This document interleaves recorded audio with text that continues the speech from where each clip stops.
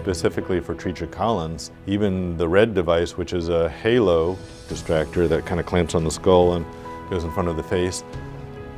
wasn't really designed for this particular condition, so I came up with some extra hardware, one that wraps around the upper jaw that we place without burying it, so we don't have to peel any of the soft tissue off of the bone, and then another one that goes through the lower lip down through the chin and comes out here, so really the only external scar that you would see would be right here, and these are designed in a way that it doesn't require any soft tissue dissection. So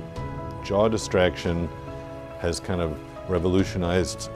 craniofacial surgery. It's the cutting of the bone and then stretching of the bone that lets you grow new bone.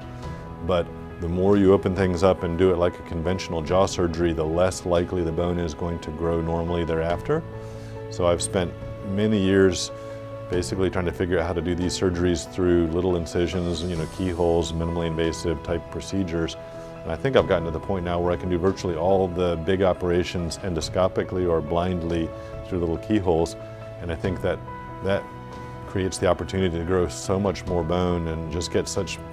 improvement in stability and long-term results and easier on the kids.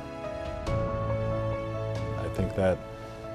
my kind of curious nature and kind of natural tendency to want to tinker with stuff has led to some of these little incremental improvements, which I think altogether have added up to a nice big,